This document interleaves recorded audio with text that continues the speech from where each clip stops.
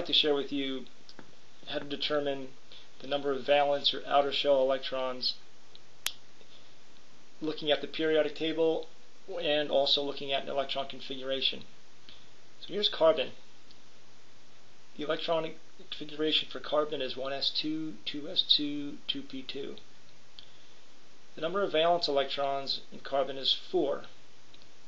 And that's determined by looking at the electron configuration and noting that the outer subshells are associated with the highest principal quantum number, and that is, in this case, 2 is the highest principal quantum number.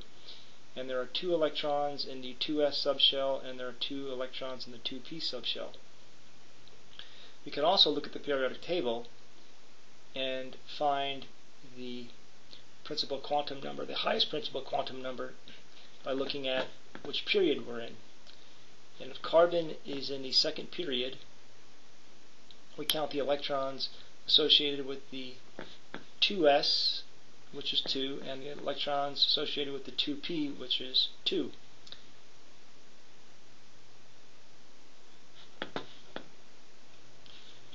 Here's another example.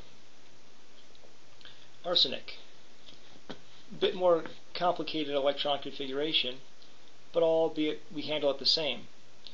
Now here, this represents electron configuration as far as the filling order, but we need to pay close attention to the highest principal quantum number here, and that's 4. And we have a 4s subshell and we have a 4p subshell. We ignore the 3d subshell. So we look at the electrons in the 4s, which is 2, and there are 3 electrons in the 4p subshell. So collectively there are 5 electrons, outer electrons associated with arsenic. Also, we can look at the periodic table and see that arsenic is here in the 4th period, and there's 1, 2, 3 electrons in the p.